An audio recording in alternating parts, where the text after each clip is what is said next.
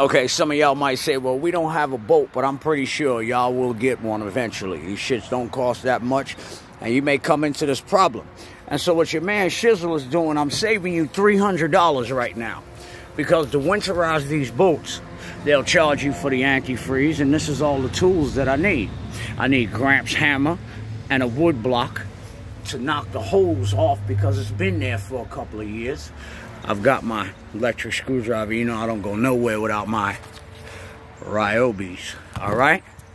I got a funnel, pair of vice grips. You see I already took the plug out to drain the engine. And so it's just simple things that you have to do. Now you pop your funnel in there. Man. Simple, you know what I mean? And you pour your antifreeze in. And so that's the job I'm going to do now. Because I didn't bring my camera holder outside. But I think I might could do this. No, I can't do that. That ain't gonna work. So, the next thing, I'm getting ready to pour the antifreeze in here. Like I said, this job cost me the price of the antifreeze. RV Marine antifreeze. Alright?